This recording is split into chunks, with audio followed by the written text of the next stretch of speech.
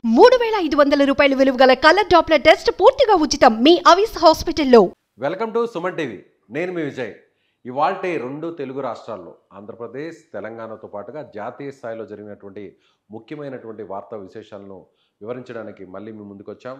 మనతో పాటు Suman TV news chief editor Keshav గారు జాయిన్ అవుతారు. అలాగే ముందుగా ఒకసారి మనం ఈనాడు, ఆంధ్రజ్యోతి, సాక్షి, అలాగే నమస్తే తెలంగాణ ఈ 4 పత్రికలకు సంబంధించినటువంటి వెబ్సైట్స్ని ఒకసారి పరిశీలిస్తే ఏపీలో చూద్దాం. ఏపీకి సంబంధించి ఇవాళ మెయిన్ హైలైట్స్ ఏంటో ఒకసారి ఈనాడు వెబ్సైట్లో ఒకసారి మనం పరిశీలిద్దాం. పొత్తులపై ఎవరికీ చెప్పాల్సినటువంటి పని లేదు, ప్రజలకే చెబుతా అంటూ పవన్ కళ్యాణ్ చేసినటువంటి కామెంట్స్. ఆయన కొద్దిసేపటి కిందట ఒక ప్రెస్ మీట్ కూడా నిర్వహించారు. ఆ ప్రెస్ మీట్లో కూడా ఆయన వైసీపీని విమర్శిస్తూనే అలాగే బీజేపీతో ఎన్డీఏలో కూడా ఇంకా తాము పొత్తులో ఉన్నటువంటి విషయాన్ని మళ్ళీ కూడా ఆయన చెప్పారు. నిన్న ఆల్రెడీ కైకలూరు సభలో ప్రస్తావించినటువంటి పవన్ కళ్యాణ్ మళ్ళీ ఇవాళ మీడియా సమావేశంలో కూడా అదే విషయాన్ని చెప్పారు. ఖచ్చితంగా బీజేపీ, జనసేన, అలాగే తెలుగుదేశం పార్టీ ఈ 3 పార్టీలు కలిసే ఎన్నికలకు వెళతాయనేటువంటి నమ్మకం తనకు ఉన్నట్టుగా చెప్పారు. అదేవిధంగా జనసేన, తెలుగుదేశం పార్టీ ఈ 2 పార్టీలు కూడా ఉమ్మడి కార్యాచరణను కూడా త్వరలోనే ఒక 2-3 రోజుల్లోనే ప్రకటిస్తాం. దానికి సంబంధించినటువంటి కమిటీని కూడా ఏర్పాటు చేస్తామంటూ కూడా పవన్ కళ్యాణ్ చెప్పారు. మరోవైపు ఈ ఉమ్మడి అంటే ఒక సమన్వయ కమిటీ, తెలుగుదేశం పార్టీకి జనసేన పార్టీకి సంబంధించినటువంటి సమన్వయ కమిటీని కూడా ఏర్పాటు చేస్తున్నట్టు, ఆ కమిటీకి కన్వీనర్గా నాదెండ్ల మనోహర్ ఉంటారనేటువంటి ఒక విషయాన్ని కూడా చెప్పారు. అటు తెలుగుదేశం పార్టీకి, జనసేన పార్టీకి 2 పార్టీలకు సంబంధించినటువంటి ఈ కమిటీకి, సమన్వయ కమిటీకి కన్వీనర్గా ఆయన ఉంటారనేటువంటి విషయాన్ని కూడా చెప్పారు. అదేవిధంగా ఇక పవన్ కళ్యాణ్ ప్రెస్ మీట్తో పాటుగా ఇవాళ నారా లోకేష్ నేరుగా ఆయన ఢిల్లీ నుంచి రాజమండ్రికి రావడం జరిగింది. రాజమండ్రిలో ఉన్నటువంటి జైల్లో చంద్రబాబు నాయుడును ఆయన ములాఖత్తులో కలవడం జరిగింది. తన కుటుంబ సభ్యులతో భువనేశ్వరి, బ్రాహ్మణి వీరిద్దరితో పాటు ఆయన కలిసి అక్కడ ములాఖత్తులో పాల్గొన్నారు. ఆ తర్వాత బయటకు వచ్చాక మీడియా సమావేశంలో కూడా మాట్లాడారు. జైలుపై దాడి చేస్తామన్నారు, చంద్రబాబు భద్రతపై లోకేష్ ఆందోళన. మరొక కీలకమైనటువంటి ఆరోపణగా ఇది చెప్పాలి.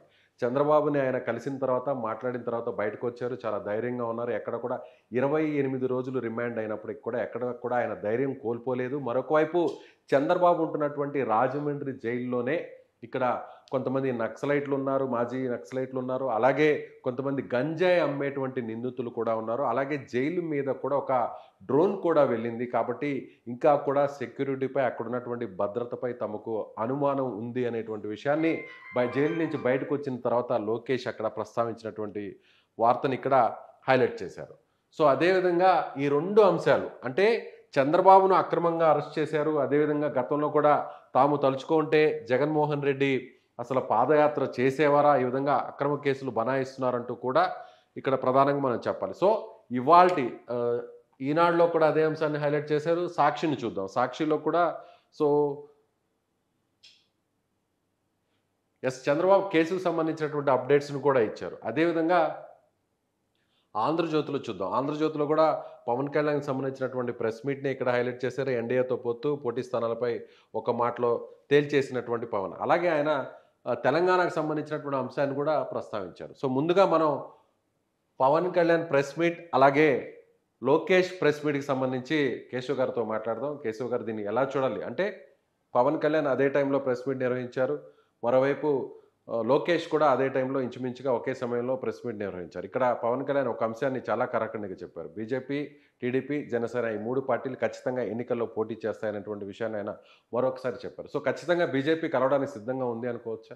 అంటే బీజేపీ పార్టీగా ఒక ఇండిపెండెంట్ అథారిటీగా ఆ పార్టీ డెసిషన్ ఆ పార్టీ తీసుకుంటుంది. ఎందుకంటే జనసేన పార్టీ అలయన్స్లో ఉన్నంత మాత్రాన అవతలి పార్టీ కన్సెంట్తో డెసిషన్స్ తీసుకోవాల్సిన అవసరం లేదనేటువంటి క్లారిటీని పవన్ కళ్యాణ్ ఈరోజు చాలా క్లియర్గా చెప్పారు. నిన్న కైకలూరు సభలో కూడా ప్రస్తావించారు, బట్ దానికి కొన్ని ఎక్స్టెన్షన్స్ చేశారు. ఎందుకని తాను కానీ బీజేపీ కానీ కలిసి వెళ్తాం అనేటువంటి ఆలోచనతో ఉన్నామనే విషయంలో ఆయన ఒకటి we are connected with the people of Andhra Pradesh అనేటువంటి పాయింట్ని పవన్ కళ్యాణ్ మెన్షన్ చేశారు. ఆయన ఆంధ్రప్రదేశ్ ప్రజల బాగోగుల కోసమే రాజకీయాలు చేస్తున్నాను కాబట్టి జనసేన పార్టీ ఆంధ్రప్రదేశ్ ప్రజల పక్షాన నిలబడుతుంది అని చెప్పని అన్నారు.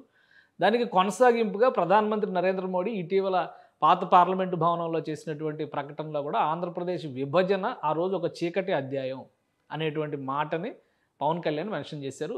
మోడీ గారు ఆ మాటను పార్లమెంట్లో చెప్పారు. కాబట్టి ఆయన ఆంధ్రప్రదేశ్ ప్రజల గురించి ఆయన ఆలోచిస్తున్నారు. ఆయన ఈ ప్రజలకి మేలు చేసేటువంటి వాతావరణం రాష్ట్రంలో ఉండాలి కాబట్టి, రాష్ట్రంలో ఇప్పుడు 3 పార్టీల కూటమి ఏదైతే 2014లో ఏర్పడిందో, ఆ కూటమి గనక మళ్ళీ వెళ్తే ప్రయోజనం ఉంటుందనేటువంటి నమ్మకాన్ని మేము కలిగిస్తాం. ఖచ్చితంగా బీజేపీ కలిసి వస్తుందనేటువంటి నమ్మకం మాకుంది అనేటువంటి విశ్లేషణ పవన్ కళ్యాణ్ చేశారు. రెండోవరకు ఏంటంటే పవన్ కళ్యాణ్ గారు టీడీపీతో అసోసియేట్ అయిపోయారు కాబట్టి ఇక బీజేపీ రామ్ రామ్ చెప్పేసింది, లేదా బీజేపీ వెళ్ళమని పొగబెట్టేసింది, వెళ్ళగొట్టేసింది అని కూడా ప్రచారం జరిగింది. వీటన్నిటి కూడా ఆయన ఒక ఫుల్ స్టాప్ పెట్టేటువంటి ప్రయత్నం చేశారు. మీరు రాసుకోండి, నాకేం అభ్యంతరం లేదు, కానీ జరుగుతుందైతే ఇది ఇప్పుడు కాదు, 2021 నుంచి కూడా ఎప్పుడు ఢిల్లీ వెళ్ళినా కానీ మళ్ళీ 2014 ఫ్యాక్టర్ని మనం రిపీట్ చేయాల్సినటువంటి అవసరం ఉంది. లేదంటే ఆంధ్రప్రదేశ్ అధోగతి పాలైద్ది అనేటువంటి మాటను పదే పదే చెబుతూ వచ్చారనే మాటను ఈరోజు ఆయన రివీల్ చేశారు. కాబట్టి పవన్ కళ్యాణ్ గారికి ఇంకా ఒక ఆకాంక్ష ఉంది. ఢిల్లీ పెద్దలు బిజీగా ఉన్నటువంటి సందర్భంలో, G20 సమిట్ బిజీలో ఉన్నటువంటి సందర్భంలో ఎవరికి సంబంధం లేకుండా, ఎవరికి సమాచారం లేకుండా గుప్చిప్గా చంద్రబాబు నాయుడు అరెస్ట్ జరిగినటువంటి సందర్భంలో ఒక న్యాయ ప్రక్రియలో భాగంగా ఇన్ని రోజులు ఆయన జైల్లో ఉండాల్సినటువంటి పరిస్థితి వచ్చిందనేది పవన్ కళ్యాణ్ గారు చేసినటువంటి వాదన. కాబట్టి దీన్ని ఏ విధంగా ఢిల్లీలో ఉన్నటువంటి బీజేపీ పెద్దలు రిసీవ్ చేసుకుంటారు. అలానే ఇంకొకటి, పసుపు బోర్డుకు సంబంధించినటువంటి ప్రస్తావన చాలా కీలకమైంది. ఎన్నాళ్ళుగానో తెలంగాణ రాష్ట్రంలో ముఖ్యంగా నిజామాబాద్ ప్రాంత రైతులు కోరుతున్నటువంటి పసుపు బోర్డుని ఈరోజు ప్రధానమంత్రి గ్రాంట్ చేశారు. దానికి తగ్గట్టుగా పనులు మొదలైనవి. అలానే ఆంధ్రప్రదేశ్లో ఎప్పటి నుంచో జీడిపప్పుకు సంబంధించి క్యాష్యూ బోర్డు ఏర్పాటు చేయాలని శ్రీకాకుళం ప్రాంతంలో డిమాండ్ ఉంది. కోకో బోర్డు ఏర్పాటు చేయాలని కోనసీమ ప్రాంతంలో ఎప్పటి నుంచో డిమాండ్ ఉంది. ఆ డిమాండ్ గురించి ఆంధ్రప్రదేశ్ ప్రజాప్రతినిధులు ఏం చేశారు అనేటువంటి ఒక ప్రశ్నను లేవనెత్తారు. 30 మందికి పైగా రాజ్యసభలో, లోక్సభలో ఒకే పార్టీకి సంబంధించినటువంటి ఎంపీలు ఉన్నప్పటికీ కాఫీలు, టీలు తాగడానికి వెళ్తున్నారా మీరు అనేటువంటి ప్రశ్నలు లేవనెత్తారు. ఈ సబ్జెక్ట్స్ మీద వైసీపీ నాయకులు ఏ విధమైన రియాక్షన్ ఇస్తారో చూడాలి. పవన్ కళ్యాణ్ గారి పాయింట్ ఒకటే, రాష్ట్ర ప్రయోజనాల రీత్యా బీజేపీ మాతో కలుస్తుంది అనేటువంటి యాంగిల్లో ఉన్నారు కాబట్టి ఆ పరిణామాలు ఏ విధంగా ఉంటాయి అది కూడా చివరికి బీజేపీ డిసైడ్ చేస్తా. బీజేపీ మీరు మాతో ఉండాల్సిందే అని నేను డిక్టేట్ చేయను, బీజేపీ డిసైడ్ చేస్తానేటువంటి కన్క్లూజన్ ఇచ్చారు. ఇది ఒక ఆశావహ దృక్పథంతో చేస్తున్నటువంటి ప్రకటనగా మనం చూడాలి. ఇప్పుడు నడుస్తున్నటువంటి రాజకీయాలను బట్టి పవన్ కళ్యాణ్ అలానే చంద్రబాబు నాయుడు వీళ్ళతో కలిసి బీజేపీ వెళుతుందా లేదా అనేది వేచి చూడాల్సినటువంటి అంశంగానే ఇంకా కనిపిస్తుంది. అలాగే ఇరు పార్టీలకు సంబంధించినటువంటి సమన్వయ కమిటీకి కన్వీనర్గా నాదెండ్ల మనోహర్ని కూడా అపాయింట్ చేస్తున్నటువంటి విషయాన్ని కూడా పవన్ కళ్యాణ్ స్పష్టం చేశారు. సో ఇప్పుడు నాదెండ్ల మనోహర్ రావడం వల్ల ఇరు పార్టీలకు ఒక వారధిలాగా ఆయన ఉండేటువంటి అవకాశం ఉందనుకోవచ్చా? ఖచ్చితంగా. ఈరోజు లోకేష్ గారు ప్రెస్ మీట్లో కూడా ఆయన ఒక జాయింట్ యాక్షన్ కమిటీ ఏర్పాటు చేస్తాం అనేటువంటి మాట ఉపయోగించారు. అంటే అటు జనసేన పార్టీ, ఇటు తెలుగుదేశం పార్టీ కూడా ఈ విషయంలో ఒక మ్యూచువల్ కన్సెంట్తో ఉంది అన్న విషయం చాలా క్లియర్గా అర్థమవుతున్నటువంటి పరిస్థితి ఉంది. ఆల్రెడీ ఒక 5 సభ్యులతో కమిటీని పవన్ కళ్యాణ్ గారు ఈరోజు అనౌన్స్ చేశారు.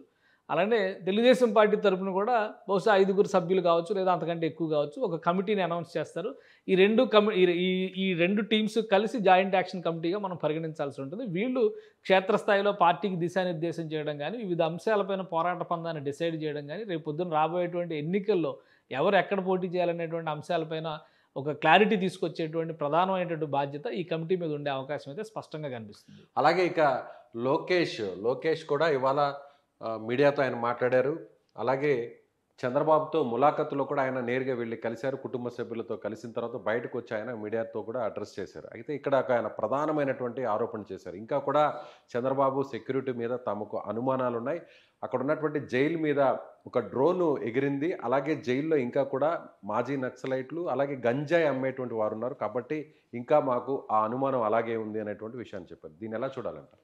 అంటే ఒకటి, లోకేష్ గారు ఇవాళ చాలా రోజుల తర్వాత మళ్ళీ ఆంధ్రప్రదేశ్కి రావడం, ములాఖత్లో ఆయన కలిసి రావడం, తనకు సంబంధించి అంటే అక్కడ జరిగిన డెవలప్మెంట్స్, ఇక్కడ జరుగుతున్న డెవలప్మెంట్స్ చంద్రబాబు నాయుడు గారికి నివేదించడం, ఆయన ఇచ్చినటువంటి డైరెక్షన్లో మీడియాతో మాట్లాడి ఇవన్నీ కూడా చకచకా జరిగిపోయాయి. అలానే లోకేష్ గారు కూడా ఒక కాన్ఫిడెన్స్తో మాట్లాడుతున్నటువంటి పరిస్థితి కనిపిస్తుంది. సుప్రీంకోర్టులో తమకు ఖచ్చితంగా అనుకూలమైనటువంటి తీర్పు వస్తుంది అనేటువంటి ఆశావహ దృక్పథంతోనే ఆయన మాట్లాడారు. అలానే ఈ కేసులో అసలు ఏమీ లేదు, తనకు సంబంధించినటువంటి ప్రస్తావన కూడా, ఎందుకంటే ఇప్పటికే ఆ ఏసీబీ కోర్టులో జరిగినటువంటి వాదనలో కానీ, బెయిల్ పిటిషన్ పైన హైకోర్టులో జరిగినటువంటి వాదనలో కానీ, ఫైబర్ నెట్ కేసులో ఆయన నిందితుడని మేము పేర్కొనలేదు అని డైరెక్ట్గా సిఐడి తరపు న్యాయవాదులే చెప్పారు. మరి ఇప్పుడు నేను ఏ విధంగా నేరం చేసినట్టు అవుతుంది, మీరే చెప్పండి అని జర్నలిస్టులను క్వశ్చన్ చేశారు ఆయన. అలానే ఇప్పుడు స్కిల్ డెవలప్మెంట్ స్కామ్లో కూడా పేర్లు ప్రస్తావించారు కానీ ఆధారాలు ఎక్కడా చూపించట్లేదు. ఇవన్నీ ఉద్దేశపూరితంగా చేస్తున్నటువంటి చర్యలు అని విశ్లేషించేటువంటి ప్రయత్నం చేశారు. ఇక మీరు అన్నట్టుగా సెక్యూరిటీ విషయంలో కొన్ని అనుమానాలు వ్యక్తం, అది చాలా సీరియస్ ఎలిగేషన్. ఎందుకంటే ఒక డ్రోన్ జైలు పై నుంచి ఎగరడం అనేది మామూలు విషయం కాదు. హై సెక్యూరిటీ ఏరియా కింద మామూలుగానే బహిరంగమైనటువంటి ప్రదేశాల్లో డ్రోన్స్ ఎగరేయాలంటే స్థానిక పోలీస్ పర్మిషన్ తీసుకున్న తర్వాతే ఎగరేయాల్సినటువంటి పరిస్థితి ఉంటుంది. అలాంటిది ఒక జైలు ప్రాంగణం పైన డ్రోన్ తిరిగింది అనేటువంటి ఆరోపణ ఈయన లోకేష్ గారు చేశారంటే పోలీస్ శాఖ దీని మీద రియాక్ట్ అవ్వాల్సినటువంటి అవసరం ఉంది. అలాగే లెటర్ కూడా రాశారు కొంతమంది అజ్ఞాత వ్యక్తులు, జైలు మీద దాడి చేస్తామనేటువంటి ఒక లెటర్ను కూడా రాశారనేటువంటి విషయాన్ని కూడా ఆయన ప్రస్తావించారు. అదే అనుమానాలు ఉన్నప్పుడు వాటి మీద ఒకటి వీళ్ళు కంప్లైంట్ ఇవ్వడం, లేదంటే ఇప్పుడు ఆయన బహిరంగంగా ప్రకటన చేసినటువంటి నేపథ్యంలో పోలీసులు తమంతట తాము దాన్ని సుమోటోగా తీసుకోవచ్చు. పోలీసులు కూడా విచారణ జరిపి వాస్తవాలు ఇవి అని చెప్పాల్సినటువంటి బాధ్యత పోలీసుల పైన ఉంది. కానీ దురదృష్టకరమైన పరిస్థితి ఏంటంటే ఆంధ్రప్రదేశ్లో సంబంధిత శాఖల మంత్రులు మాట్లాడరు, వేరే శాఖల మంత్రులు ఇదే అంశాలపైన రియాక్ట్ అవుతారు, అందరూ కలిసి ఒకటే రకమైన ఆరోపణ చేస్తారు. అధికారులు కూడా రాజకీయ నాయకులకు ఏమాత్రం తీసుకోకుండా ప్రకటనలు మాత్రమే చేసి పరిమితం అయ్యేటువంటి పరిస్థితి ఉంటుంది. కాజ్ అండ్ యాక్షన్ అనేది ఎక్కడ కూడా సింక్ అయ్యేటువంటి పరిస్థితి కనిపించట్లా. కాబట్టి ఇప్పుడు లోకేష్ చేసినటువంటి ప్రకటన మామూలు ప్రకటన కాదు. సెంట్రల్ జైలు పైన డ్రోన్ కెమెరాలతో పర్యవేక్షణ చేస్తున్నారనేటువంటి అంశం పైన చాలా సీరియస్గా ఇన్వెస్టిగేట్ చేయాలి. పోలీస్ అధికారులు దాని మీద రియాక్ట్ అవ్వాల్సినటువంటి ఆవశ్యకత అయితే కనిపిస్తుంది. అది ఓ పొలిటికల్ స్టేట్మెంట్గానే వదిలేస్తారా, లేదా ఎవరు ముఖ్యంగా లెటర్ రాశారండి, ఆ లెటర్ ఎక్కడ ఉందో కూడా తెలుసుకోవాల్సినటువంటి బాధ్యత ఉంది. ఏ ఫార్మాట్లో వచ్చింది, ఎక్కడి నుంచి వచ్చింది, ఎంక్వైరీ చేయాల్సినటువంటి అవసరం ఉంది. నిజంగా ప్రతిపక్ష నేత ఉన్నటువంటి జైలు పైన గోడలు బద్దలు కొడతాం, అందరినీ చంపేస్తాం అనేటువంటి స్టేట్మెంట్స్ ఇచ్చారంటే కనుక అది యాంటీ సోషల్ ఎలిమెంట్స్ కింద చేసినటువంటి ప్రకటన కింద మనం చూడాల్సి ఉంటుంది. పోలీసులు ఎలా రియాక్ట్ అవుతారో మనం వేచి చూడాలి దాన్ని. Right sir. అలాగే మిగిలినటువంటి వార్తల విషయానికి వస్తే ఏపీలో చంద్రబాబు వస్తేనే రహదారులు బాగు, రోడ్ల దుస్థితిపై విద్యార్థుల నిరసన. ఆల్రెడీ నిరసనలు కొనసాగుతూనే ఉన్నాయి టీడీపీ ఆధ్వర్యంలో. దానికి సంబంధించినటువంటి వార్తలను కూడా ఇక్కడ హైలైట్ చేశారు. మరొక ఇంపార్టెంట్ అప్డేట్గా చెప్పాలి, చంద్రబాబు కేసుకు సంబంధించి ఇప్పటికే చంద్రబాబు బెయిల్, సిఐడి కస్టడీ పిటిషన్లపై ముగిసినటువంటి వాదనలు, తీర్పును రిజర్వ్ చేస్తూ సోమవారానికి వాయిదా వేసినటువంటి ఆ వార్తను కూడా ఇక్కడ హైలైట్ చేశారు. ఇవాళ కూడా చంద్రబాబుకు సంబంధించినటువంటి స్కిల్ డెవలప్మెంట్ కేసులో కిందన్నటువంటి ఏసీబీ కోర్టులో, విజయవాడ కోర్టులో కూడా విచారణ జరిగింది. ఇరు వర్గాలు కూడా చాలా తీవ్రంగా వాదనలు చేశారు. వాదనలు కూడా పూర్తయ్యాయి. అయితే తీర్పుని రిజర్వ్ చేస్తూ సోమవారానికి వాయిదా వేశారు. అంటే ఓవైపు ఇదే కేసు సుప్రీంకోర్టులో ఉంది, క్వాష్ పిటిషన్ కేసు, అది కూడా సోమవారానికి వస్తుంది. అంటే ఆ తీర్పు సుప్రీంకోర్టులో వచ్చేటువంటి తీర్పు కోసమే ఇక్కడ ఉన్నటువంటి తీర్పును కూడా అప్పటి వరకు రిజర్వ్ చేశారనుకోవచ్చా? ఖచ్చితంగా ఇక్కడ చంద్రబాబు నాయుడు గారి బెయిల్ పిటిషన్ కూడా ప్రధాన అవరోధంగా మారుతుంది క్వాష్ పిటిషన్ అంశమే అనేటువంటి విషయం మనకు చాలా సులువుగా అర్థమవుతుంది. ఎందుకంటే క్వాష్ పిటిషన్ విషయంలో వన్ సైడ్ ఆర్గ్యుమెంట్స్తో సుప్రీంకోర్టు డెసిషన్ తీసుకోవడానికి అవకాశం లేదు. కాబట్టి అందుకని అవతల పక్షం నుంచి డాక్యుమెంట్స్ మొత్తం, సెట్ ఆఫ్ డాక్యుమెంట్స్ మొత్తం కూడా సబ్మిట్ చేయండి అనేటువంటి ఆర్డర్ పాస్ చేశారు. బహుశా సోమవారానికి కూడా, అంటే 9వ తేదీకి వాయిదా వేసినటువంటి నేపథ్యంలో అప్పుడు కూడా పెద్దగా తేలేటువంటి అవకాశం అయితే కనిపించట్లా. డాక్యుమెంట్ సబ్మిషన్ అనే ప్రాసెస్ కంప్లీట్ అవుతుంది. కానీ డాక్యుమెంట్ సబ్మిట్ చేసిన వెంటనే కోర్టు దాన్ని పరిశీలించడానికి కొంత సమయం కావాలి. వెంటనే ఒక డెసిషన్ తీసుకోవడానికి స్కోప్ ఉండదు. కాబట్టి మళ్ళీ ఇంకొక వాయిదా అయితే అనివార్యంగా అక్కడ కనిపిస్తుంది. ఆ డెసిషన్ వెలువడే వరకు ఇక్కడ వెలువడడానికి డెసిషన్స్, అంటే ఇక్కడ కన్క్లూజన్ ఇవ్వడానికి కూడా అవకాశాలు కనిపించట్లేదు. ఒకటి, ఫస్ట్ ఆప్షన్ కస్టడీ అనేటువంటి పాయింట్ మీద ఎక్కువ ఆర్గ్యుమెంట్స్ జరిగినాయి. కస్టడీకి చంద్రబాబు నాయుడిని అప్పగించాలా వద్దనే దాని మీద చంద్రబాబు నాయుడు తరపు న్యాయవాదులు చాలా సీరియస్గా దాన్ని వ్యతిరేకిస్తున్నటువంటి పరిస్థితి ఉంది. ఒక్క ఆధారాన్ని కూడా ఇప్పటివరకు సబ్మిట్ చేయలేదు అనేటువంటి ప్రశ్న, అలానే జడ్జి కూడా దీనికి సంబంధించి క్వశ్చన్ చేసినటువంటి పరిస్థితి. ఆధారాలు ఏమున్నాయి అనేటువంటి దాని మీద సూటిగా స్పష్టంగా ఎవిడెన్స్ రికార్డు విషయంలో కూడా, ఎందుకంటే కస్టడీకి 2 రోజులు ఇచ్చిన తర్వాత ఎవిడెన్స్ రికార్డుకు సంబంధించినటువంటి స్టేట్మెంట్ని కూడా కోర్టుకు సబ్మిట్ చేయాల్సినటువంటి అవసరం ఉంది. ఇంతవరకు అది కూడా సబ్మిట్ చేయలేదు సిఐడి. ఈ 2 అంశాలని ఏసీబీ కోర్టు చాలా సీరియస్గా పరిగణిస్తున్నటువంటి పరిస్థితి ఉంది. అలానే చంద్రబాబు నాయుడు తరపు న్యాయవాదులు చేస్తున్నటువంటి ఆర్గ్యుమెంట్ ఏంటంటే 2 రోజుల్లో కావాల్సిన సమాచారాన్ని సేకరించారు. అలానే ఇప్పుడు 28 రోజులుగా ఆయన రిమాండ్లోనే ఉన్నటువంటి పరిస్థితి ఉంది. కాబట్టి ఫర్దర్గా కస్టడీ అనేది అసలు ఇంపాసిబుల్ అనేటువంటి ప్రశ్నను వాళ్ళు లేవనెత్తారు.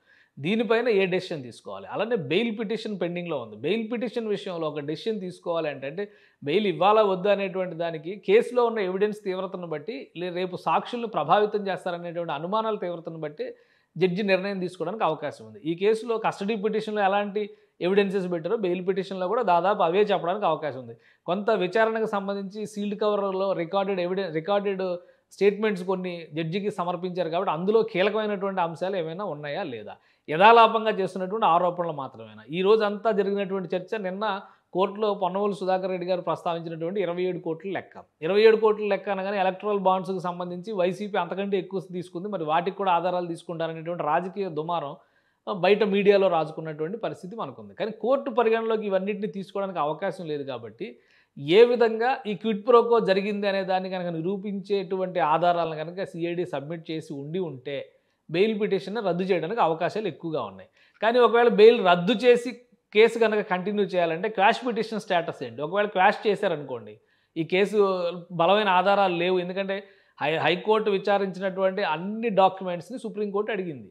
కాబట్టి బేసిక్ లెవెల్‌లోనే దీనికి సరైన ఆధారాలు లేవు అనేటువంటి అభిప్రాయం గనుక సుప్రీంకోర్టు నుంచి వస్తే మళ్ళీ ఇక్కడ ఇంకో క్లాష్ అవుతది. అందుకని చెప్పనే డెసిషన్‌ను పెండింగ్‌లో పెట్టారు. సుప్రీంకోర్టులో ఏ నిర్ణయం తీసుకుంటారో దాని మీద ఆధారపడి ముందుకెళ్ళేటువంటి అవకాశం కనిపిస్తుంది. 9వ తేదీన కూడా మరొక వాయిదాన్ని రికమెండ్ చేసేటువంటి అవకాశాలు ఎక్కువగా కనిపిస్తున్నాయి కానీ ఒక డెసిషన్ వెలువరించడానికి మాత్రం ఆస్కారం కనిపించట్లేదు. అంటే కనీసం వారం నుంచి 10 రోజుల వరకు ఇంకొక వాయిదా ఈ కేసులో పడేటువంటి అవకాశం సుప్రీంకోర్టులో క్వాష్ పిటిషన్ కేసులో మరొక వాయిదా పడడానికైతే ఎక్కువగా స్కోప్ కనిపిస్తుంది. అప్పటి వరకు ఈ పోస్ట్‌పోన్‌మెంట్ అనేది కంటిన్యూ అయ్యే అవకాశాలే ఎక్కువగా కనిపిస్తున్నాయి. Right sir. అలాగే ఇక మిగిలినటువంటి వార్తల విషయానికొస్తే ఎస్ఐ తుది పరీక్షకు హాల్ టికెట్ల కోసం క్లిక్ చేయండి అంటూ దానికి సంబంధించినటువంటి ఎస్ఐ ఎగ్జామ్స్ సంబంధించినటువంటి డీటెయిల్స్ని ఇక్కడ పొందుపరిచారు. చీకటిని తరిమికొట్టే క్రాంతి మొదలైందని వారికి తెలియదు. అంటే రేపు ఒక పిలుపు కూడా ఇవ్వడం జరిగింది తెలుగుదేశం పార్టీ. అందరూ కూడా రేపు సాయంత్రం 7 గంటలకు మొబైల్ లైట్స్ను అలాగే కొవ్వొత్తులతో ఒక నిరసన ప్రదర్శన చేయాలంటూ కూడా పిలుపునిచ్చారు. దానికి సంబంధించినటువంటి ఆ కాల్ను కూడా బ్రాహ్మణి ఇచ్చినటువంటి కాల్ను కూడా ఇక్కడ హైలైట్ చేశారు. తేదేపాకు వచ్చిన ఎన్నికల విరాళాలు స్కిల్ డెవలప్మెంట్కు ముడిపెట్టడం లేదు అచ్చెన్నాయుడు. ఆల్రెడీ దీని గురించి కేశవ్ గారు మనం డిస్కస్ చేసుకున్నాం.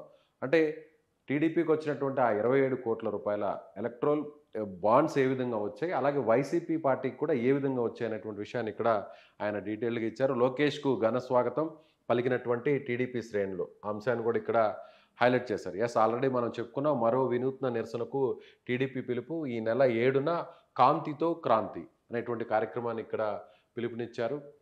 సో అలాగే ఇక సాక్షి చూద్దాం. సాక్షిలో ఏపీకి సంబంధించి చంద్రబాబు కేసుకు సంబంధించినటువంటి లైవ్ అప్డేట్స్ని ఇక్కడ ఇచ్చారు. అదేవిధంగా తండ్రి జైల్లో ఉంటే లోకేష్ ఢిల్లీకి ఎందుకు పారిపోయారు, ఎంపీ సురేష్ విమర్శించినటువంటి ఆ ప్రెస్ మీట్కి సంబంధించినటువంటి వార్తను కూడా ఇక్కడ హైలైట్ చేశారు. మరోవైపు ఢిల్లీలో వామపక్ష తీవ్రవాద నిర్మూలనపై సదస్సు, సీఎం జగన్ ఏమన్నారంటే ఇవాళ ఆయన నిన్నటి నుంచి కూడా ఏపీ సీఎం జగన్మోహన్ రెడ్డి ఢిల్లీ పర్యటనలో ఉన్నారు. నిన్న కేంద్ర ఆర్థిక మంత్రిని కలిశారు. పోలవరానికి సంబంధించినటువంటి పెండింగ్ నిధులను కూడా రిలీజ్ చేయాలనేటువంటి అంశాన్ని కూడా ఆయన ప్రస్తావించారు. అదేవిధంగా ఇవాళ జరిగినటువంటి సమావేశంలో కూడా ఆయన అమిత్ షాతో కలిసి ముఖ్యమంత్రుల అంటే వామపక్ష తీవ్రవాద ప్రభావిత రాష్ట్రాలు ఏదైతే ఉన్నాయో ఆ రాష్ట్రాల సీఎంలకు సంబంధించినటువంటి సమావేశంలో జగన్మోహన్ రెడ్డి పాల్గొన్నారు. ఇప్పటి వరకు కూడా వామపక్ష తీవ్రవాదాన్ని కంట్రోల్ చేయడానికి ఏపీ గవర్నమెంట్ తీసుకున్నటువంటి నిర్ణయాలన్నింటినీ కూడా ఆయన చాలా వివరంగా ఇక్కడ వివరించినటువంటి పరిస్థితి. దాదాపుగా 2019 నుంచి 2023 వరకు కూడా 150 నుంచి 50 వరకు ఆ సంఖ్య తగ్గింది. మావోయిస్టుల తీవ్రవాద బలం అంతవరకు తగ్గింది అనేటువంటి అంశాన్ని కూడా ఇక్కడ జగన్మోహన్ రెడ్డి ఇక్కడ మాట్లాడినటువంటి విషయాన్ని ప్రస్తావించారు. అదేవిధంగా గంజాయి సాగును కూడా ఏ విధంగా ప్రభుత్వం అరికట్టింది అనేటువంటి విషయాన్ని కూడా ఇక్కడ హైలైట్ చేశారు. మరోవైపు గిరిజన రైతులకు సంబంధించి కూడా వారికి ఇచ్చినటువంటి పట్టాలు కావచ్చు, అదేవిధంగా వాటికి సంబంధించినటువంటి వారికి మద్దతుగా ఇచ్చినటువంటి ప్రభుత్వం భరోసాగా చేసినటువంటి ఆర్థిక సహాయాన్ని కూడా ఆయన వివరించారు. సో రాజకీయపరమైనటువంటి భేటీకి సంబంధించినటువంటి అంశంగా ఎక్కడా కూడా దీన్ని ప్రస్తావించలేదు. ఇదొక ఇంట్రెస్టింగ్ అప్డేట్గా చెప్పుకోవాలి. కేశవ్ గారు ఇవాళ ముఖ్యంగా ఆయన ముఖ్యమంత్రుల సమావేశంలో ఆయన హాజరైనప్పటికీ కూడా ఇవాళ రాత్రి అమిత్ షాతో భేటీ అనేదే ఇక్కడ ప్రధానంగా చాలా సీరియస్గా ఉన్నటువంటి ఇంపార్టెంట్ అప్డేట్గా మనం భావించాలనుకోవచ్చు. అంటే ఇప్పటికే అటు లోకేష్ మాట్లాడారు, పవన్ కళ్యాణ్ మాట్లాడారు. పొత్తులకు సంబంధించి కూడా పవన్ కళ్యాణ్ చాలా క్లారిటీగా చెప్పారు, బీజేపీతోనే తాము ఇంకా ఉన్నామని, 3 పార్టీలు కూడా ఖచ్చితంగా కలిసే ఎన్నికలకు వెళ్తాయని కూడా ఆయన చెప్పారు.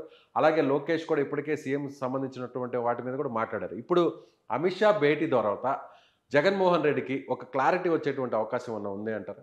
అంటే ఈ క్లారిటీ ప్రత్యేకంగా అయితే ఏమీ రాదు. ఎందుకంటే ఆయన ఎవరితోనూ మాట్లాడరు కాబట్టి మీడియా ముందర ఏం మాట్లాడారు అనేది వెలువరించే అవకాశం లేదు కాబట్టి మళ్ళీ యథాతథంగా ఊహాగానాలే బయటికి ప్రచారం అయ్యేటువంటి అవకాశం ఉంటుంది. ఒకటి ప్రభుత్వ వ్యవహారాల్లో భాగంగా ఆంధ్రప్రదేశ్ తరపున ఈ వామపక్ష తీవ్రవాద నిర్మూలన సదస్సులో పాల్గొనడం, అందులో మాట్లాడినటువంటి అంశాలు చాలా కీలకమైనటువంటి అంశాలు అందులో ముఖ్యమంత్రి మాట్లాడినటువంటి పరిస్థితి ఉంది. ఎందుకంటే ఇప్పుడున్నటువంటి పరిస్థితుల్లో ఛత్తీస్గఢ్ ఇప్పటికీ మావోయిస్టు సమస్య విషయంలో కొంత తీవ్రమైనటువంటి వాతావరణం ఎదుర్కొంటుంది. కానీ తెలుగు రాష్ట్రాల్లో చాలా వరకు ఆ ప్రభావం తగ్గిపోయిందనే మనం భావించాల్సి ఉంటుంది. ఇక ఆంధ్ర ఒరిస్సా బార్డర్లో ముఖ్యంగా ఉత్తరాంధ్ర పరిసరాల్లో ఉన్నటువంటి ప్రాంతంలోనే కొద్దిగా గొప్ప నక్సలైట్ల కదలికలు ఉన్నటువంటి పరిస్థితి. అయితే ముఖ్యమంత్రి రిలీజ్ చేసినటువంటి స్టేట్మెంట్ ప్రకారం చూస్తే కనుక మావోయిస్టుల సంఖ్య చాలా గణనీయంగా తగ్గిపోయినట్టు లెక్క. అంటే ఒక 50 మంది మాత్రమే మావోయిస్టులు కదలికలు ముఖ్యంగా ఆంధ్రప్రదేశ్ ఆంధ్రప్రదేశ్లో ఉన్నటువంటి ఆ బార్డర్లో boundaries within the boundaries of Andhra Pradesh ఉన్నటువంటి సంఖ్య కేవలం 50 మంది మాత్రమే. బహుశా సానుభూతి పరుల సంఖ్య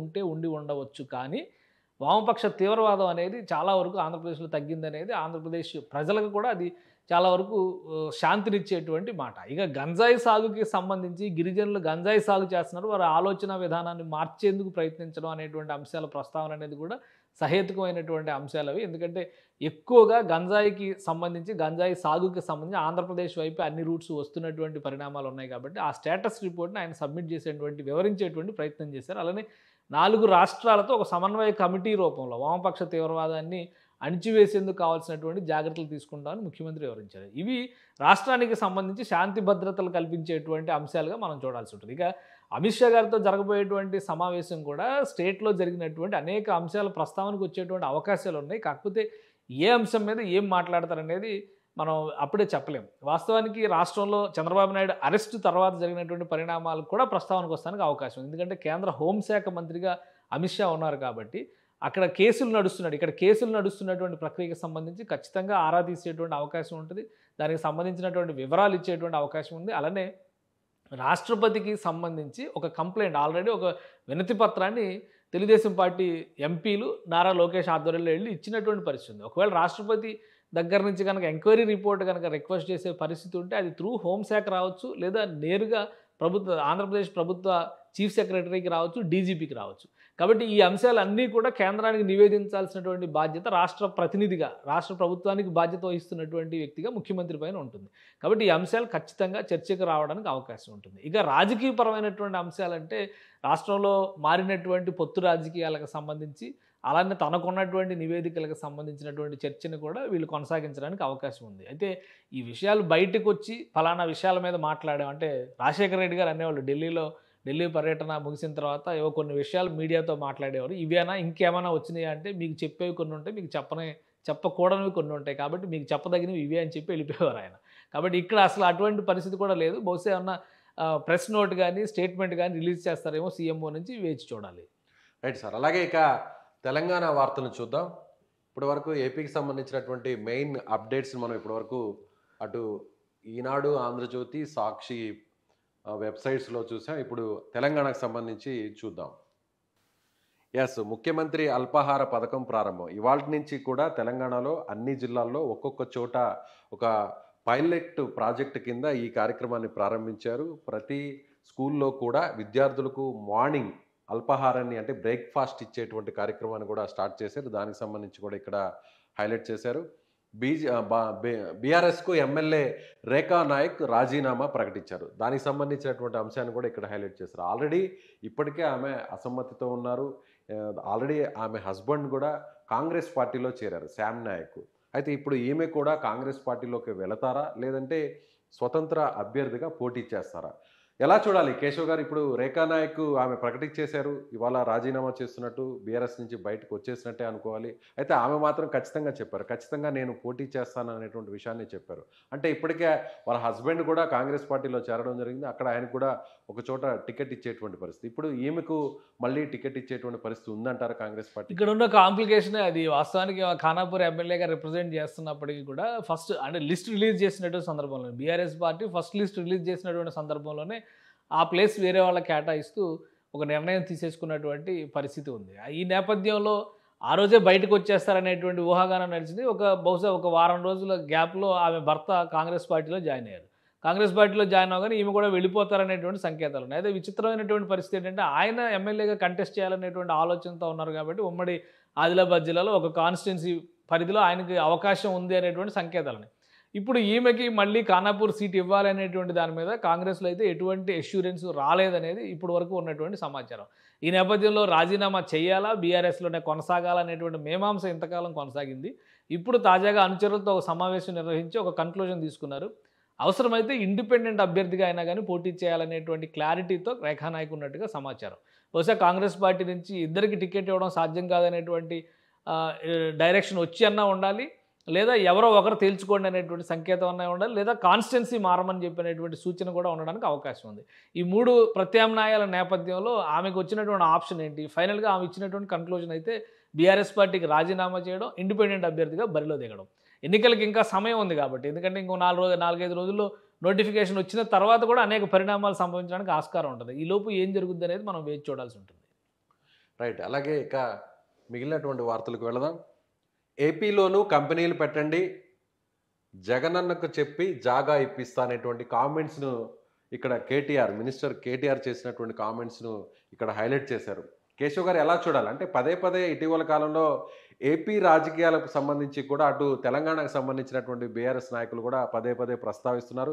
ఇవాళ కూడా కొన్ని పెట్టుబడులకు సంబంధించినటువంటి అంశానికి సంబంధించినటువంటి మీటింగ్లో ఆయన కొన్ని ఓపెనింగ్స్ కూడా చేశారు. ఒక ఐటీ కంపెనీని కూడా ఓపెన్ చేసేటువంటి క్రమంలో అక్కడ ఆయన ఒక కామెంట్ చూడాలి. ప్రధానంగా మీరు ఇక్కడే కాదు ఏపీలోనూ పెట్టుబడులు పెట్టండి, భీమవరంలో నెల్లూరులో కూడా ఐటీ కంపెనీలు పెట్టండి, కావాల్సింటే అక్కడ ప్లేసులు నేను జగనన్నతో మాట్లాడి ఇప్పిస్తానంటూ కేటీఆర్ చేసినటువంటి వ్యాఖ్యలను ఎలా చూడాలి? అంటే కేటీఆర్కి జగన్కి మధ్య ఉన్నటువంటి ఆ సంబంధాలను ఇక్కడ ప్రస్తావించారనుకోవచ్చా? అంటే అసలు ఇక్కడ అంత దూరం ఆలోచించాల్సినటువంటి అవసరం లేదు. తెలంగాణలో ఓట్లు రాబట్టుకోవడానికి పడరాని పాట్లు పడుతున్నారని మాత్రం అర్థం చేసుకోవడానికి అవకాశం ఉంది. ఎందుకంటే ఇంకెక్కువ రోజులు కూడా లేవు, 4-5 రోజుల్లో మొత్తం అంతా కూడా క్లారిటీ వచ్చేస్తుంది. ఇక్కడ సెటిలర్స్ ఓటుకి సంబంధించి కావచ్చు, అలానే వివిధ వర్గాలుగా విడిపోయినటువంటి ఓటర్లను ఆకర్షించేటువంటి ఎత్తుగడలు బీఆర్ఎస్ పార్టీ వర్కింగ్ ప్రెసిడెంట్గా ఆయనకు ఉన్నటువంటి మంత్రి పదవిని ఉపయోగించుకొని కేటీఆర్ గారు ఎక్కడికి వెళ్తే అక్కడ ఉన్నటువంటి ఓటర్లను ఆకట్టుకునేటువంటి స్టేట్మెంట్స్ చాలా గత 10 రోజులుగా మనం చూస్తే కనుక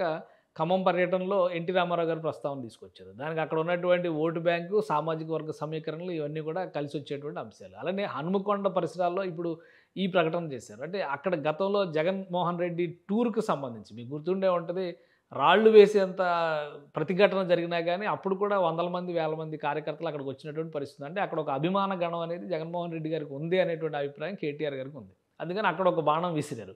కాబట్టి ఇప్పుడు ఆంధ్రప్రదేశ్లో బీఆర్ఎస్ పార్టీని శాఖని ఒక కార్యాలయాన్ని ప్రారంభించి దాన్ని పట్టించుకోకుండా ఆంధ్రప్రదేశ్ ముఖ్యమంత్రితో మాట్లాడి స్థలాలు ఇప్పిస్తాను, లేదంటే ఎన్టీ రామారావు గారు మహానేత దేవుడు అనేటువంటి స్టేట్మెంట్లు ఇస్తున్నారంటే ఇందులో ఒక ఎన్నికల స్ట్రాటజీ ఉందన్న విషయం చాలా స్పష్టంగా. కేటీఆర్ ఏమో జగన్ గురించి ప్రస్తావిస్తారు, ఎన్టీఆర్ గురించి ప్రస్తావిస్తారు, బీఆర్ఎస్ మంత్రులు సాక్షాత్తు స్పీకర్ ఏమో చంద్రబాబు అరెస్ట్ మీద విచారణ వ్యక్తం చేస్తారు. అంటే 2 పార్టీలకు సంబంధించినటువంటి సెటిలర్ల ఓట్లు లాక్కోవడమే ఇలాంటి కామెంట్స్ అనుకోవచ్చు. ఖచ్చితంగా తెలంగాణలో కొన్ని నియోజకవర్గాల్లో ఓవరాల్గా తెలంగాణ ఓటు బ్యాంకులో చూస్తే కనుక లక్షల సంఖ్యలోనే సెటిలర్స్ ఓట్లు ఇన్ఫ్లుయెన్స్ చేసేటువంటి అవకాశం ఉంది. హైదరాబాద్లో అయితే 3-4 కాన్స్టిట్యున్సీస్లో ప్రాబల్యం ఉన్నదే సెటిలర్స్ అనేటువంటి అభిప్రాయం చాలా క్లియర్గా ఉంది. అలాగే నిజామాబాద్ జిల్లాలో కావచ్చు, కొన్ని ప్రాంతాలు వరంగల్ కావచ్చు, ఖమ్మం కావచ్చు, కాబట్టి ఆ పట్టు ఉంది. ఈవెన్ నల్గొండ జిల్లాలో కూడా కోదాడ లాంటి పరిసర ప్రాంతాల్లో సెటిలర్స్ ఎఫెక్ట్ ప్రభావం ఎక్కువగానే ఉంటుంది. కాబట్టి దాన్ని చూసుకుని మనసులో ఉంచుకునే ఈ రాజకీయం నడుపుతున్నారు అనేటువంటి విషయాన్ని నిజంగానే కేటీఆర్ గారు అలా చేయాలనుకుంటే లులు గ్రూప్ లాంటి సంస్థలు హైదరాబాద్లో పెట్టుబడులు పెడతామని లేదు ఆంధ్రప్రదేశ్ చాలా మంచిది, నేను జగనన్నతో మాట్లాడుతానని ఆ రోజే చెప్పి ఉండాల్సింది కదా. కాబట్టి ఇదంతా రాజకీయంగా జరుగుతున్నటువంటి ఒక ప్రచార పటాటోపం కింద మనం చూడాల్సి ఉంటుంది. ఇందులో ప్రత్యేకంగా రాష్ట్రాల మధ్య సోదర అభిమానాలు ఇవన్నీ ఉన్నాయని అనుకుంటే కనుక అది అవివేకం అవుతుంది. అదే రేపు కోర్ తెలంగాణ ఏరియాల్లోకి వెళ్ళినప్పుడు మళ్ళీ ఆంధ్ర ప్రజల గురించి మాట్లాడినా, ఆంధ్ర నాయకుల గురించి మాట్లాడినా, కృష్ణా ట్రైబ్యునల్ ప్రస్తావన వచ్చినప్పుడు ఆంధ్రప్రదేశ్ జలాల్లో వాటా ఎంత అని తేల్చేటువంటి విషయంలో కేటీఆర్ గారి స్టేట్మెంట్స్ అప్పుడు మళ్ళీ చూడండి. దీనికి అంతా ఫుల్ ఫ్లెడ్జ్డ్గా కౌంటర్గా ఉన్నట్టుగా, పూర్తి కాంట్రవర్షియల్గా అంటే పూర్తి వ్యతిరేకంగా ఉన్నట్టుగా ఉండే అవకాశాలు ఎక్కువగా ఉన్నాయి. కాబట్టి ఇది ఎన్నికల స్టంట్లో భాగంగా వేస్తున్నటువంటి ఎత్తుగడలుగానే చూడాలి తప్పితే ఇది ఆ ప్రాంతం ఈ ప్రాంతం అనేటువంటి జాతీయ సోదరాభిమానాన్ని చూపించేటువంటి స్టేట్మెంట్లుగా మనం ఎట్టి పరిస్థితుల్లో పరిగణించలేము వీటిని. Right sir. అలాగే ఇక సాక్షిని చూద్దాం. సాక్షిలో కూడా బీఆర్ఎస్ పార్టీకి సంబంధించినటువంటి ఎమ్మెల్యే రాజీనామా అంశాన్ని ఇక్కడ హైలైట్ చేశారు. అదేవిధంగా ఏసీబీ వలలో బంజారా హిల్స్ నరేందర్ అక్కడ కొన్ని తనిఖీలు చేస్తే ఆ తనిఖీల్లో బంజారా హిల్స్ నరేందర్ పట్టుబడ్డారు. ఆ తర్వాత ఆయనకు అస్వస్థతకు గురైన తర్వాత నేరుగా హాస్పిటల్‌కు తరలించారు. ఆ అంశాన్ని కూడా ఇక్కడ హైలైట్ చేశారు. యెస్. కేసీఆర్ మాస్టర్ ప్లాన్ అసంతృప్త ఎమ్మెల్యేలకు పదవుల వల. ఆల్రెడీ టికెట్లను నిరాకరించినటువంటి వారందరికి కూడా కొన్ని నామినేటెడ్ పోస్టుల్ని ఇవాళ కేటాయించారు. అందులో రాజయ్య ఉన్నారు. ఆర్టీసీ చైర్మన్‌గా ముత్తిరెడ్డి యాదగిరిరెడ్డి, రైతు బంధు సమితి చైర్మన్‌గా తాటికొండ రాజయ్య, ఉప్పల వెంకటేష్, నందికంటి శ్రీధర్‌కు కూడా పదవులు ఉత్తర్వులు జారీ చేసినటువంటి ప్రభుత్వం. అంటే కాంగ్రెస్ పార్టీ నుంచి బీఆర్ఎస్‌కి వచ్చినటువంటి శ్రీధర్‌కు కూడా ఆల్రెడీ పోస్ట్ ఇచ్చారు. ఆల్రెడీ అసంతృప్త ఎమ్మెల్యేలుగా ఉన్నటువంటి మరికొంతమందికి కూడా నామినేటెడ్ పోస్టులు ఇచ్చారు. ఎలా చూడాలి కేశవ్ గారు? అంటే ఇది ఎలక్షన్ మేనేజ్మెంట్లో భాగంగా కేసీఆర్ గారు ఆల్రెడీ వీళ్ళందరినీ పిలిచి కేటీఆర్ గారు మాట్లాడారు. అలానే కేసీఆర్ గారికి దానికి తగిన డైరెక్షన్స్ వెళ్ళినటువంటి పరిస్థితి కనిపిస్తుంది. వీళ్ళు రేపు నియోజకవర్గాల్లో అసంతృప్తి రాజుకోకుండా ఒకవేళ కంటెస్టెంట్ ఎమ్మెల్యే క్యాండిడేట్స్ ఎవరైనా ఉంటే వాళ్ళకి వ్యతిరేకంగా రెబల్ అభ్యర్థులుగా నామినేషన్స్ వేయకుండా ఒక సామరస్యపూరిత వాతావరణంలో ఎన్నికలను ఎదుర్కొనేటువంటి ప్రయత్నం చేస్తున్నారు ఒకటి. రెండోది ఏంటంటే లిస్ట్ అనౌన్స్ చేసిన తర్వాత బాహాటంగా విమర్శలు చేయకుండా పార్టీ లైన్కి లోబడి నాయకత్వాన్ని గౌరవిస్తూ ఎవరైతే ప్రాధాయపడ్డారో ఆవేదన చెందారో వాళ్ళని మాత్రం ఓదార్చేటువంటి చర్యగా దీన్ని మనం చూడాల్సి ఉంటుంది.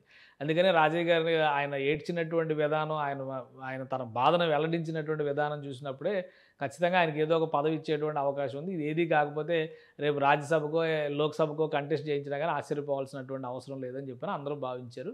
ఇప్పుడు ఫైనల్గా ఆయనకి రైతు బంధు కమిటీకి చైర్మన్గా ఆయనకు ఒక అవకాశం ఇచ్చారు. అలానే ముత్తిరెడ్డి యాదగిరిరెడ్డి కూడా ఆయన కాన్స్టిట్యున్సీకి సంబంధించి ఒక నిర్ణయం ఆల్రెడీ జరిగిపోయింది. పల్లా రాజేశ్వరరావు గారు పోటీ చేస్తారో అనేటువంటి పల్లా రాజేశ్వరరెడ్డి కనుక బరిలోకి దిగితే మళ్ళీ ఈయన పరిస్థితి ఏంటి? ఇలా చర్చ నడుస్తున్నటువంటి క్రమంలో ముత్తిరెడ్డి యాదగిరిరెడ్డిని ముందే సైలెంట్, ఎందుకంటే ఆయన పైన ఆల్రెడీ ఆయన కుమార్తె దండయాత్ర చేస్తున్నటువంటి పరిస్థితి ఉంది. కాబట్టి ఆయన ఆర్టీసీ చైర్మన్గా పదవి స్వీకరిస్తారా లేదా అనేది ఆయన చాయిస్. ఇప్పటివరకు రియాక్ట్ అవ్వలేదంటేనే చాలా క్లియర్గా ఇందులో ముందుగానే ఒక అండర్స్టాండింగ్తోనే ఈ పదవుల ప్రకటన జరిగింది. ఇందులో అందరికంటే కూడా ఎక్కువ లబ్ధి పొందిన వ్యక్తి ఎవరంటే నందికంటి శ్రీధర్ని మనం చూడాల్సి ఉంటుంది. మల్కాజిగిరి కాన్స్టిట్యున్సీకి కాంగ్రెస్ పార్టీ ఇన్ఛార్జిగా పనిచేసి చివరి నిమిషంలో జరిగినటువంటి ఈక్వేషన్స్లో మళ్ళీ మైనంపల్లి హనుమంతరావు కాంగ్రెస్లోకి ఎంటర్ కావడం, తనకి అవకాశం దక్కదు అనేటువంటి అభిప్రాయంలో ఉన్నటువంటి ఆయన ఇమీడియట్గా రాజీనామా చేశారు. 2 రోజుల క్రితం రాజీనామా చేశాడు. 3 రోజులు తిరగకుండానే ఆయనకు పదవి వచ్చినటువంటి పరిస్థితి ఉంది. కాబట్టి రేపు పార్టీ అధికారంలోకి వస్తే మరింత అవకాశం వచ్చినా కానీ, ప్లస్ ఇంకోటి అక్కడ కొంత బీసీ వర్గాలను ఆకట్టుకునేటువంటి ఒక వ్యూహం కూడా అందులో ఉంది అనేటువంటి అభిప్రాయం వ్యక్తమవుతుంది. ఆ క్రమంలోనే ఈ పదవుల ఎంపిక జరిగింది. ముందుగానే ప్రకటించేశారు. ఇక్కడ వ్యూహం ఏంటంటే ఎన్నికలు అయిన తర్వాత ఇస్తాం అనేటువంటి పెండింగ్ ప్రాజెక్ట్ కింద పెట్టలేదు దీన్ని. ఇమీడియట్ నెక్స్ట్ మళ్ళీ మన గవర్నమెంటే వస్తుంది కాబట్టి ముందే కాన్ఫిడెంట్గా, లేదంటే ఒక నెల రోజుల్లో రేపు రిజల్ట్ వచ్చినాక పరిస్థితులన్నీ మారిపోయేటువంటి పరిస్థితి ఉంటుంది. అయినా కానీ ముందే ఇప్పటికిప్పుడు ఈ పదవులు రావడం వల్ల వచ్చేది కూడా చేసేది కూడా ఏమీ ఉండదు. కాకపోతే ఎన్నికల్లో వ్యతిరేకంగా చేయకుండా ఉండడం కోసమే ఇలాంటి నిర్ణయం. ఖచ్చితంగా నియోజకవర్గాలు ఎక్కడా కూడా వ్యతిరేకత రాకుండా చూసేటువంటి వ్యూహంలో భాగంగానే ఒక కన్క్లూజన్ ఇచ్చారు దీనిలో అనే విషయాన్ని మనకు చాలా క్లియర్గా అర్థమవుతుంది అది. కాబట్టి వీళ్ళు రేపు లాయల్గా ఉంటారు. అలానే ఓటు బ్యాంక్ చీలిపోకుండా కలిసి క్యాండిడేట్ ఎవరైతే వాళ్ళతో కలిసి ముందడుగు వేస్తారో ఆయా నియోజకవర్గాలను గెలవడంలో కూడా వీళ్ళ భాగస్వామ్యం అవసరం అనేటువంటి అభిప్రాయం పార్టీకి ఉండడం వల్లే ఇలాంటి నిర్ణయం తీసుకున్నట్టుగా మనం చూడొచ్చు. Right sir. అలాగే ఇక నమస్తే తెలంగాణ చూద్దాం. ఎస్, తొందరలోనే శుభవార్త వింటారు మంత్రి కేటీఆర్. అంటే ఇప్పటికే కేటీఆర్ అనేక సభల్లో సమావేశాల్లో పాల్గొంటున్నారు. ప్రభుత్వానికి సంబంధించినటువంటి అనేక హామీలను కూడా ఆయన గుప్పిస్తున్నారు. At the same time Congress party మీద, బీజేపీ మీద కూడా తనదైనటువంటి స్టైల్లో ఆయన విమర్శలు గుప్పిస్తున్నారు. సో లండన్ విమానాశ్రయంలో ఎమ్మెల్సీ కవితకు ఘనస్వాగతం పలికినటువంటి ఎన్ఆర్ఐలు, అలాగే మరో 2 రోజుల్లో ఆ 5 రాష్ట్రాలకు ఎన్నికల షెడ్యూల్. దేశంలోని పలు రాష్ట్రాల్లో ఇప్పటికే, అంటే 5 రాష్ట్రాల్లో కూడా త్వరలోనే ఎన్నికలు జరగబోతున్నాయి. అందులోనే తెలంగాణ కూడా ఉంది. కాబట్టి ఇప్పటికే జాతీయ మీడియాలో కూడా షెడ్యూల్కి సంబంధించినటువంటి కొన్ని వార్తలు కూడా వస్తున్నాయి. వాటికి సంబంధించినటువంటి అప్డేట్స్ రాజస్థాన్, మధ్యప్రదేశ్, ఛత్తీస్గఢ్, అలాగే మిజోరాంతో పాటుగా తెలంగాణకు సంబంధించినటువంటి షెడ్యూల్ను కూడా మరొక 2-3 రోజుల్లో, అంటే అక్టోబర్ 8 లేదా 10వ తేదీ లోపల ఎన్నికలకు సంబంధించినటువంటి షెడ్యూల్ వస్తుంది అనేటువంటి ఒక వార్త అయితే మాత్రం జాతీయ మీడియాలో వస్తున్నట్టుగా దానికి సంబంధించినటువంటి అప్డేట్స్ని ఇక్కడ ఇచ్చారు. ఖచ్చితంగా ఇది ఉన్నటువంటి ఇన్ఫర్మేషన్ అనుకోవచ్చా? ఖచ్చితంగా 8 లేదా 10వ తారీఖులోనే వచ్చేటువంటి అవకాశం 100% ఇది నిజమయ్యేటువంటి అవకాశం ఉన్నటువంటి ఇన్ఫర్మేషన్. ఎందుకంటే మనం కూడా ఒక 10 రోజుల క్రితమే 10వ తేదీన నోటిఫికేషన్ వచ్చే అవకాశం ఉంది అనేటువంటి వార్త ఇచ్చాము. వాస్తవానికి ఢిల్లీలో జరుగుతున్నటువంటి పరిణామాల నేపథ్యంలో election commission of India set చేసినటువంటి షెడ్యూల్ ప్రకారం చూస్తే 3, 4, 5 తేదీల్లో హైదరాబాద్ అంటే తెలంగాణ రాష్ట్రంలో పర్యటన ఉంది. అలానే నిన్న కన్క్లూడ్ అయ్యేటువంటి క్రమంలో సీఈసీనే ఇక్కడ ఒక ప్రకటన చేశారు. ఓవరాల్‌గా ఓటింగ్ సిస్టమ్ ఎలా ఉండబోతుంది, ఇక్కడ చేయబోతున్నటువంటి మార్పులు, చేర్పులు ఒక ప్రజెంటేషన్ కూడా ఇచ్చినటువంటి పరిస్థితి. ఈ క్రమంలోనే 6వ తేదీ తర్వాత ఏ క్షణమైనా నోటిఫికేషన్ వెలువరించడానికి అవకాశం ఉంది అనేటువంటి అభిప్రాయం వ్యక్తమైంది. బహుశా షెడ్యూల్ ప్రకటన ఒకరోజు, నోటిఫికేషన్ రిలీజ్ మరొక రోజు ఉండేటువంటి అవకాశం ఉంటుందా? లేదా 8వ తేదీన షెడ్యూల్ ప్రకటన, 9వ తేదీన షెడ్యూల్ ప్రకటన, తర్వాత నోటిఫికేషన్ రిలీజ్, ఇలా ఈ 3 తేదీల్లోనే మ్యాజిక్ మొత్తం కూడా జరగబోతుంది. ఇంకా చెప్పాలంటే జాతీయ మీడియాలో వస్తున్నటువంటి కథనం కావచ్చు, ఢిల్లీ సోర్సెస్ నుంచి అందుతున్నటువంటి సమాచారాన్ని బట్టి చూస్తే ఒకే ఫేజ్లో తెలంగాణ అంతటా ఎలక్షన్స్ జరగడానికి అవకాశం ఉంది. తెలంగాణ రాష్ట్రంలోనే కాదు, తెలంగాణ, మధ్యప్రదేశ్, రాజస్థాన్, మిజోరాం రాష్ట్రాల్లో సింగిల్ ఫేజ్లో ఎలక్షన్స్ కంప్లీట్ చేయాలి అనేటువంటి టార్గెట్తో ఎలక్షన్ కమిషన్ ఆఫ్ ఇండియా మొత్తం టోటల్ ప్రాసెస్ అంతా కూడా చేసి పెట్టుకున్నటువంటి పరిస్థితి ఉంది. ఒక్క ఛత్తీస్గఢ్లో మాత్రం 2 విడతలుగా ఎన్నికలు జరపాలనేటువంటి ఆలోచన. ఎందుకంటే అక్కడ కొన్ని ప్రాంతాల్లో, ముఖ్యంగా బస్తర్ లాంటి ప్రాంతాల్లో ఎక్కువగా వామపక్ష ఉగ్రవాదం జాడలో ఉన్నటువంటి నేపథ్యంలో 2 ఫేజులుగా, మొదట ఒక ఫేజు వామపక్ష తీవ్రత ఎక్కువగా ఉన్నటువంటి ప్రాంతాల్లో, రెండో ఫేజ్లో ఎన్నికలు నిర్వహించడానికి ఒక చర్చలు జరిగినట్టుగా సమాచారం ఉంది. ఈ నేపథ్యంలో చూస్తే టోటల్గా 2 ఫేజుల్లో ఎన్నికలు జరగడానికి అవకాశం ఉంది. ఆ 2 ఫేజులకు సంబంధించి కూడా అక్టోబర్ 10వ తేదీన కనుక నోటిఫికేషన్ రిలీజ్ అయితే బహుశా నవంబర్ చివరి 2 వారాల్లో పోలింగ్ ప్రక్రియ మొత్తం పూర్తి చేయాలి. డిసెంబర్ 10-15 లోపు ఎన్నికల ఫలితాలు వచ్చేటువంటి అవకాశం. అంటే ఒకవేళ నవంబర్ చివరి వారంలో కనుక మొదటి విడత పోలింగ్ జరిగి, రెండో విడత డిసెంబర్ మొదటి వారంలో జరిగితే కనుక ఇమీడియట్గా మరుసటి రోజు కానీ లేదా 4 రోజుల విరామం తర్వాత కానీ కౌంటింగ్ ప్రక్రియకి ఏర్పాట్లు చేయాలనేటువంటి ఆలోచనతో ఎలక్షన్ కమిషన్ ఆఫ్ ఇండియా ఉన్నట్టుగా సమాచారం. అంటే టోటల్గా ఒక 2 నెలల ప్రక్రియ కనిపిస్తుంది. అక్టోబర్ 10 నుంచి డిసెంబర్ 10 వరకు.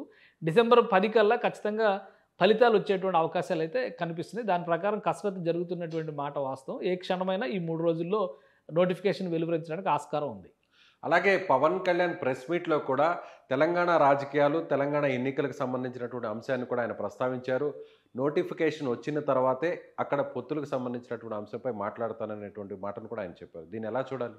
అంటే వాస్తవానికి ఆయన ఆల్రెడీ ఒక 32 మంది క్యాండిడేట్స్కి 32 నియోజకవర్గాలకు సంబంధించి ఒక లిస్టు ప్రిపేర్ చేసి పెట్టుకున్నారు. ఆయా నియోజకవర్గాల్లో ఇన్ఛార్జీలుగా పార్టీ నాయకులు కూడా పనిచేస్తున్నటువంటి పరిస్థితి ఉంది. ఈ నేపథ్యంలో ఏ క్షణమైనా ఎన్నికలు జరుగుతాయి అనేటువంటి సంకేతాలు తెలంగాణలో ఉన్నాయి కాబట్టి ముందుగానే నియోజకవర్గాల ప్రకటన చేసేసినటువంటి పరిస్థితి. అయితే ఆంధ్రప్రదేశ్లో పొత్తుల ప్రభావం తెలంగాణలో ఎంతవరకు పడుతుందనే దాని మీద కొంత మీమాంస నడుస్తున్నటువంటి పరిస్థితి. ఒకవేళ తెలుగుదేశం పార్టీతో కలిసి వెళ్ళాలంటే, ఇప్పుడు తెలుగుదేశం పార్టీ ఎన్ని స్థానాల్లో పోటీ చేస్తుందనేటువంటి విషయంలో తెలంగాణలో ఇంకా క్లారిటీ లేదు.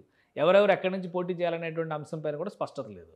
ఈ పొత్తుని ఆంధ్రప్రదేశ్కి మాత్రమే పరిమితం చేయాలా, తెలంగాణలో కూడా కొనసాగించాలనేటువంటి చర్చ 2 పార్టీల మధ్య జరిగినప్పుడు అప్పుడు తెలుగుదేశం, జనసేన కలిసి వెళ్ళడానికి అవకాశం ఉంది.